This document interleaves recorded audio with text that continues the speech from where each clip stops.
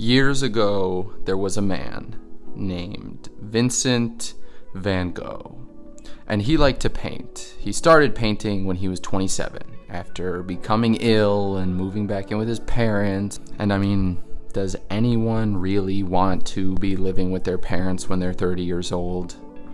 I guess there are probably some people, but what I'm saying is, who are those people? I have no desire to live with my parents at nearly 30 years of age, and my guess is Vincent Van Gogh did not want to live with his parents either, considering the fact that he produced 900 paintings over the course of the next 9 years. So, Van Gogh started painting late in life for all intents and purposes, because most artists usually start when they're younger than 27, or so I've been told. But once he started, he worked like a horse. And for that, we commend him. Van Gogh, if you can hear me now saying this, some people say you're easy. They say you're basic. Well, I say maybe you actually are those things, but I don't care. All of a sudden, things got a little sappy there. Excuse me. Where was I? That's right. Van Gogh started painting late in life. Is 27 late in life? I don't know. That's what the internet says. If you're 27 or older and you want to start something new, I say shoot your shot, because maybe goodwill will come your way. And I say that as a 24-year-old. So, although admittedly the internet also says that Van Gogh only sold one painting while he was alive, which is pretty depressing if you ask me. Hopefully if I ever produce 900 YouTube videos, things will turn out better for me. But my point is that this fact haunts me. Van Gogh sold one painting before he died, but interestingly enough, it isn't one of what many, I don't know, what would you call them, art experts? It's really just a filler term. What many people would consider his greatest masterpieces. And this also haunts me. But it's fine. Everything is fine. We're talking about everyone's favorite red-bearded Dutch painter. I'm not gonna let the existential dread creep in and ruin my time. So Van Gogh sold this painting, titled The Red Vineyard. And it's believed to be the only one he sold during his lifetime. And while it's considered one of his major works, it isn't one of his most popular works. But I think the painting tells a cool story, so I'm going to try telling it to you as best I can. And if you'll forgive me for the self-promo before the video really gets started, if you enjoyed this video, smash that like button, say hello in the comments, hit that subscribe button. We are a small channel, but we only need some fresh air, some sunlight, and some water to grow. Okay, now moving on. This is the story of the only painting Vincent Van Gogh sold before he died. In a letter, Van Gogh wrote, quote, "I have to go to work in the vineyard. It's all purplish, yellow-green under the blue sky. A beautiful color motif." End quote. Interestingly enough, from what I found, the Red Vineyard wasn't painted in the vineyard. Maybe that fact surprises you, maybe it doesn't. My point is that Van Gogh created it from memory, and I think that's cool. And the reason I think it's cool is because, like I've said in the video I made titled The Trouble of Memory, link in description, our memory is malleable. So creating art from memory rather than doing it on scene, for lack of a better wording, is this strange amalgamation of reality and the artist's perception, and in my opinion, that somehow makes it more true. But now I want to talk about why I love this painting and what it is about it that interests me so much. Van Gogh takes a lot of flack. People call his art too easy or too basic or whatever. I've already said these things. It's very boring, these criticisms, these critiques. Van Gogh is kind of like the Dostoevsky of painting, in my opinion. He's a big name that people discover early, and because people discover him early in life, that somehow means that his art is bad or whatever. I don't know.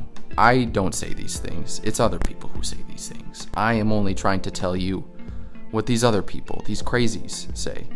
For anyone who's at all interested in art, Van Gogh is oftentimes one of the names we hear about first. And I think that's because his artistic style is both accessible and fun. It's playful, it's interesting, it's profound and unique. And haters are going to hate if the haters so choose. I don't want to get too bogged down on this point. I just wanted to briefly address the Van Gogh haters. It's fine if you don't like him. It's fine that other people don't like him, but I don't know. I don't really care, honestly. Anyways, why do I love this painting? I love this painting because I don't know. Why does anyone love any art?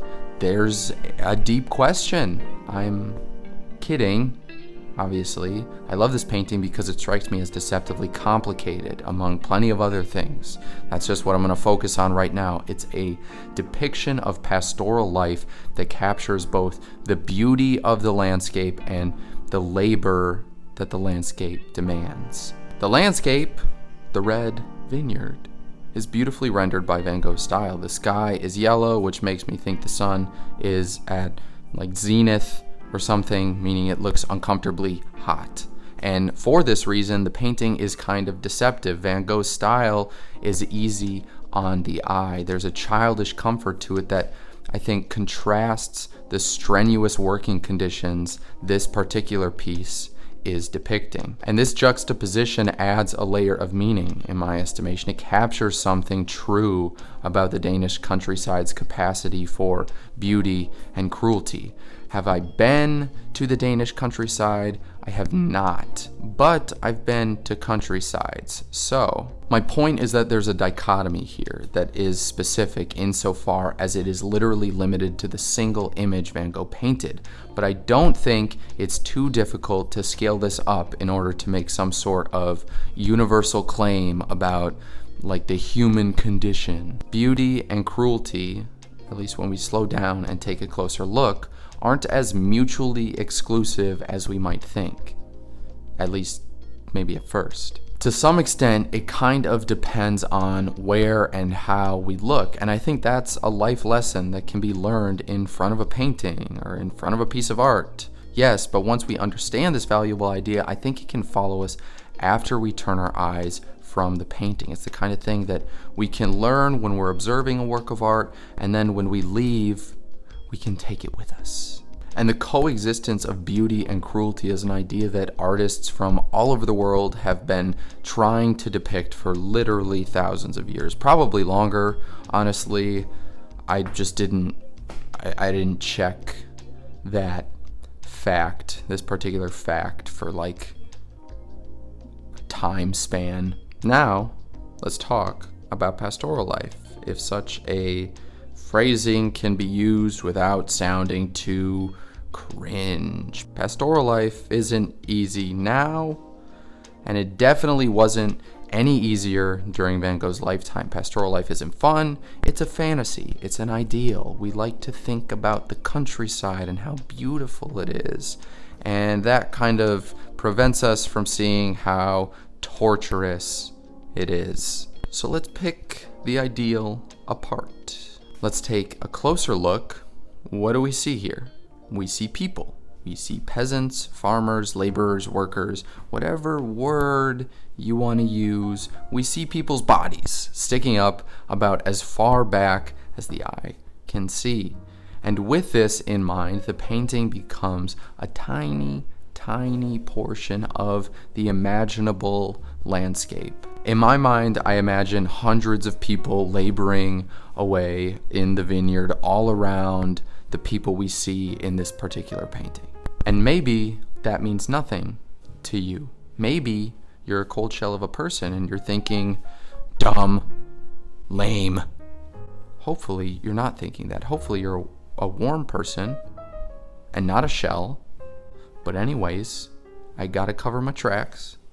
My point is that if we could somehow access a bird's eye view of the vineyard Van Gogh is depicting, if we could somehow gain access to the rest of the landscape, I mean, obviously I'm speaking hypothetically, what I think we would see though is a sea of workers stretching on for miles and miles and miles, or maybe not miles, but a very long, far distance. And we would see these workers working in the hot afternoon sun. And when we consider this, when we consider what a day of work might actually look like in terms of the sheer number of people that are working in the field that extends beyond the canvas that we see, what first appears to be a relatively simple and straightforward representation of pastoral living becomes significantly more complicated, or at least more interesting. And that is a profound idea, in my opinion. How something as mundane as working in a field can transform and become something that's more complicated. Because just by kind of scaling out the image, imagining what might be beyond the canvas, I think it kind of changes what we see, and I'll say a little bit more about that right now. Towing the line between simplicity and complexity is something great art does. It welcomes us in, it invites an observer or a reader or a listener, and it rewards us for our attention by showing us that maybe things aren't as simple as they appeared at first glance. And when I say simple, I don't mean it negatively. I mean, simple art is so often just something that is inviting, whether it's comedy or a movie or a book or a painting. It invites us in, it asks us to give our attention to it, and when we do focus in on it and give our attention to it, what happens is that we're rewarded in some way. And what I think that reward looks like is this movement away from whatever is depicted as being simple, and a movement toward complexity, toward understanding that maybe things aren't exactly as they seem. Maybe there's more to the image than we thought at first glance. And that's why I love this painting. It was the only painting Van Gogh sold while he was alive, and many people haven't even seen it or heard of it. And I think there's a paradox here, one that's a bit terrifying for hopeful creatives. And it's a little bit terrifying because Van Gogh is not remembered for the work he sold during his lifetime, but rather for the work he did not sell,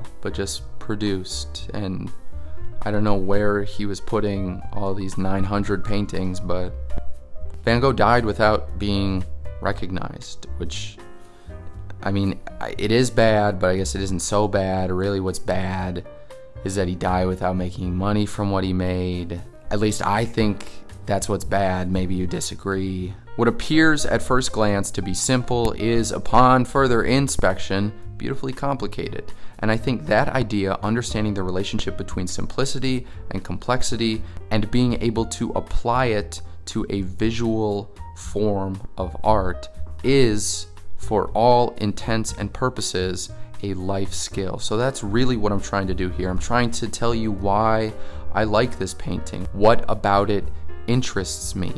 And I'm hoping that by doing that, it kind of teaches you or shows you how to look at art differently. Because I think great art is unique in the fact that it can teach us to interact with the world differently in a way that is perhaps more self-benefiting than were we to not pay attention to it at all. But okay, for now, that is everything that I've got. If you enjoyed this video, my friends and I ask that you please hit that like button, hit that subscribe button, and let us know what you think in the comment section down below. We really like talking with all of you. And yeah, we're also very lonely, only not a lot of subscribers, so very lonely. Could always use some pumping in the comments. Before I go, I want to thank my best friends and video editors, Joe and Bach. Thank you guys so much for your help. I couldn't make these videos without you. I really, really appreciate it. And I also want to thank you, my wonderful viewer, for sticking with me to the end of this video. I can't tell you how much I appreciate the fact that you are willing to give some of your time to this channel. Thanks again, everyone. I hope that you have a great rest of your day, and I will see you